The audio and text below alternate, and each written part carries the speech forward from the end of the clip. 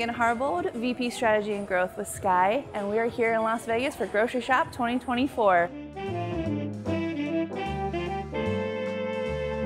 Hello everybody, I'm here with Jacqueline. Jacqueline, why don't you introduce yourself? Yeah, great to be here. Thanks for having me. My name's Jacqueline Nix. I'm the EVP of Brand Sales for Epsilon Retail Media, and happy to have Sky as one of our partners. So I'm Mike Halverson. I'm a Principal Product Manager for Halverson's Media Collective. With me, I have Cody Tesper from Acosta Group, Senior Vice President of Retail Media. Thank you so much, Cody, for joining us. Thanks for having me. Toby Espinosa, I lead the ads business at DoorDash. Been there for around 9.5 years. Have done everything from launching new markets to selling the largest enterprise restaurant chains to now building our internal retail media network. So amazing. It is so great to have you. Hi, I'm Rebecca Matthews, Director of Customer Success for Data Impact by Nielsen IQ, and really excited to be here today. My name is Stephen Kelly. I'm leading market development for Advertima in the North American, South American region. Sean Brown with Bird Dog Media, their CEO and founder. We focus on helping small and medium brands grow within the retail media world and get into retail. I'm James Allison and leading market development for Advertima for the EMEA region. And Advertima is an in-store ad tech solution, bringing audience measurement and activation to the physical space. What is something maybe super interesting that you've learned so far at the event? Yeah, I think one of the largest areas, there's two large areas that I think are very interesting. One is the rise of the subscriber business. So, Walmart on stage yesterday talking about their base of Walmart Plus users, I think is super interesting. At DoorDash, we have 34 million monthly active users in the United States that order anything from us, restaurants to Dick's Sporting Goods to a soda from 7-Eleven. And all of those orders kind of combined are super interesting. If you look at that base of user and then you go a little bit further, we also have over 15 million Dash Pass users. These are subscribers that are ordering heavily. And what's interesting is that both the subscriber base and the total base of users continues to grow for us and other large platforms. It just kind of says that there's a lot of interest for selection, faster, better, cheaper in the local economy, and that doesn't seem to be slowing down. So it's very cool. For me, I sat in on I don't know if this isn't really ad tech related, but I sat in on a White Castle conversation. Oh, okay. And I didn't know they were family owned. I didn't know that, where they'd started, they'd been around so long. And I think the most interesting thing is they are the first fast food company to actually freeze and sell their products at retail. So that was an interesting sort of a brand that everybody knows to do that. And then further, I learned that you can actually go there and have a 4-course meal in a sort of a dining setting. And I didn't know that. It sounds like something interesting to get off the shelf. Yeah, I went to one of the keynotes this morning, and unsurprisingly, data was a focus, but I think the increased personalization of the data, of making sure that you're not just reaching specific audiences, but it's more about that person, and more specifically the consumer, and reaching them with the right message at the right time, and really giving them useful content for them to action on it. So a lot of the meetings I've been having are with the brands that are here. And one consistent theme across all of them is that they are investing in more significant measurement capabilities. So one of the things I've heard many times is a brand will say, okay, with our retail media, we have retailer A saying 10 to 1 ROAS, retailer B saying 20 to 1, where our accountant says, there's no way you got better than 3 to 1, because that's just how the numbers work out. And so it's really difficult for them to choose where to spend their money when it's just all disjointed like that, and when the retailers are creating their own homework. The meetings we're having with clients, what we've had with our meetups, what we hear from them, we've done some hosted dinners and some events, and the magic has been not so much their individual problems, because each one is a unique journey, but the fact of bringing them together and the way they're connecting to share their problems, and it helps each other solve. So like last night at dinner, we had like 8 clients, and everybody has their own different problem, and we just kind of stepped out of the way, and they just started helping each other. And because everybody wants everybody to succeed, and they're in different categories.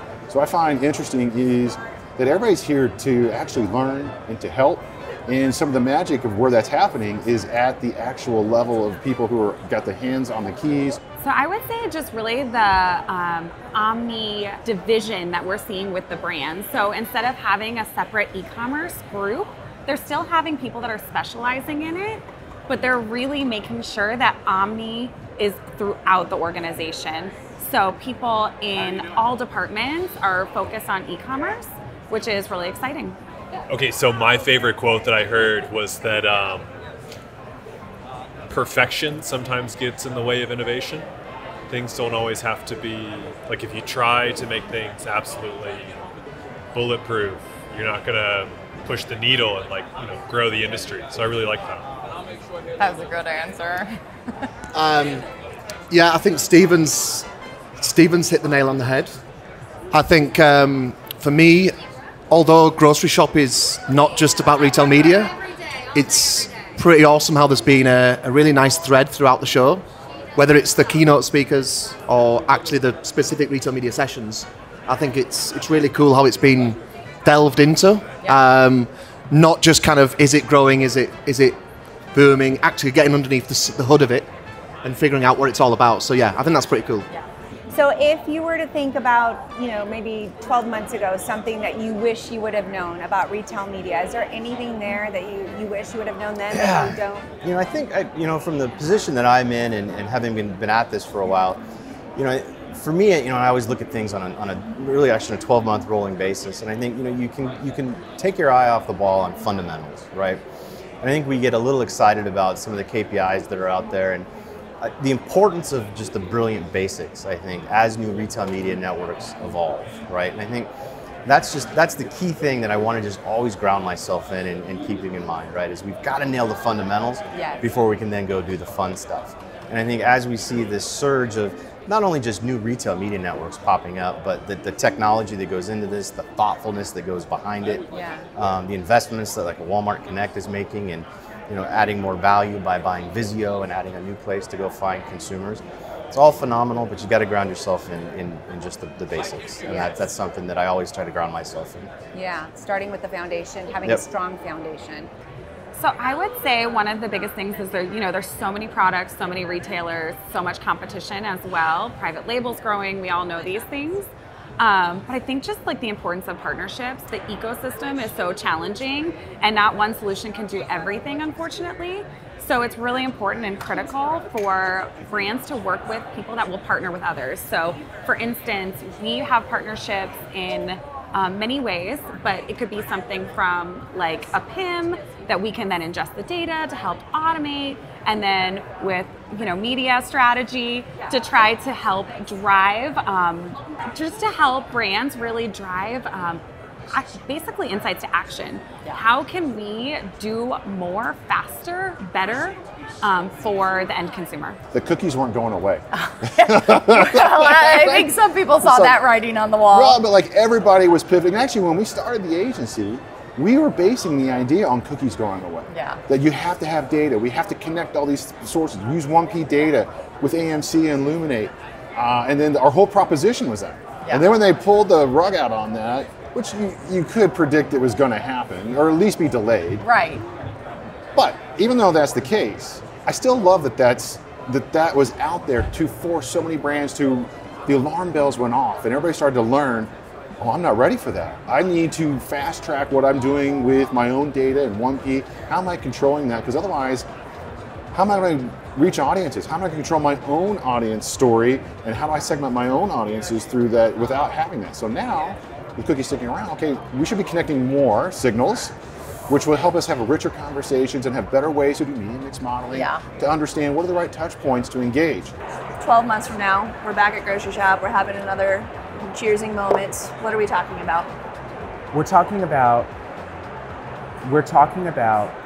three-way partnerships. I think will be critical.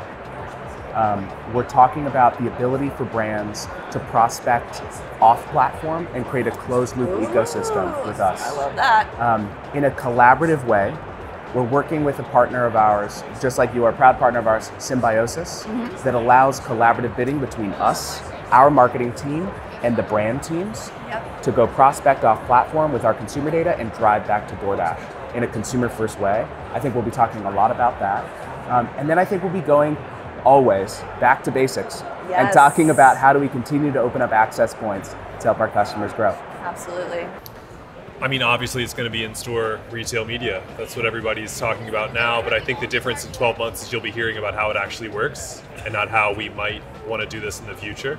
Yeah. I think we're seeing a lot of interest in test and learn right now, and in 12 months I think you'll get to see what in-store media can actually do. I mean, I'll just add on to that.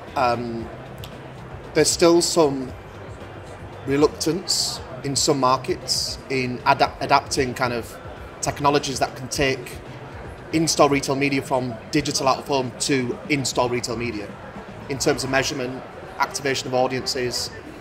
So, but I think in the next 6 to 12 months, we'll see some big retailers adopting that kind of technology, and therefore kind of, you know, it will fall in line. So again, in terms of what Stephen was saying, we're actually going to see application of said technologies rather than just the noise around what could happen. So yeah, I agree with what Stephen said.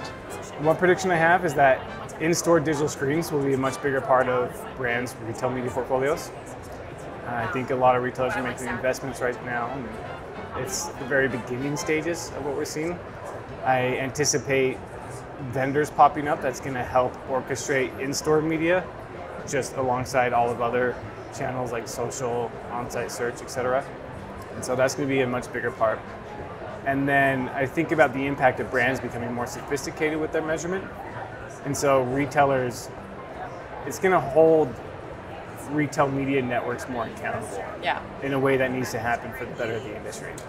So brands will have an easier way to essentially stack rank retailers against each other based on a unified measurement currency. And so what that means in terms of prediction, performance is just going to have to be more of a key focus, and retailers are going to have to make sure they optimize the retail media campaigns based on how the brands are holistically addressing performance across retailers. Now, James, you might be prepared for this because you've done a Retail Media Thursdays in the past. Okay. We like to end everyone with some rapid fire questions that you have not been briefed on. These are completely new and a little bit fun. So the first one is, if you could have any celebrity deliver your groceries, who would it be and why? Oh, that's a good one. Who would I choose? Good one. Tom Hanks. Oh. Come on over. Yeah, let's have a chat. Absolutely. Tom Hanks is my favorite. All right. Michael Jordan to talk about his competitive nature and winning spirit. Oh. I don't know, maybe John Elway? Okay. Good choice. He would probably carry a lot of groceries. Probably carry a lot of groceries. Oh, that's an excellent question. I would say probably The Rock, because he's very strong, and I have 3 boys who are very hungry and they eat a lot of food. Ricky Gervais would have to be the person for me. Okay. Very dry sense of humour. I don't think he'd want to deliver my groceries, but if he did, it'd be fun.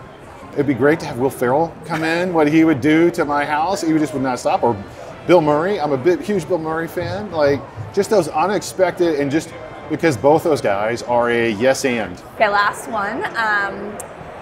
Let's see, what is the most unique or interesting thing that you double dashed recently? So, you know Magnolia Bakery? So Magnolia Bakery and DoorDash, in partnership with our Dash Marts, which is our owned and operated equivalent convenience retailers that we have built ourselves, we did a exclusive Magnolia Bakery banana pudding with peanut butter and chocolate.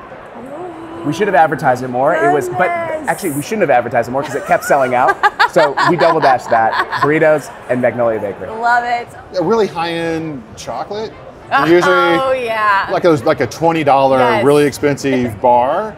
I got 3 daughters and a wife, and they all love it. So I'm also scoring points. So I'm self-serving myself. But that's probably the craziest. It's a good answer. Yeah. I'm a big fan of salads, the pre-mixed salads, and there's some good ones right now out, whether it be like Thai or whatever. And so Mango Thai. It's one of my favorites. That is it. That was it. It was so good too. The Everything Bagel is another highly recommend. Yeah. Amazing. All right. Well, thank you so much, Jacqueline, for joining us. Cheers. Cheers. Cheers. Cheers. Thank you. Cheers. Thank you so Thank much you so much for all of the Appreciate knowledge. it. We'll see you next year. See you next year. Oh my gosh.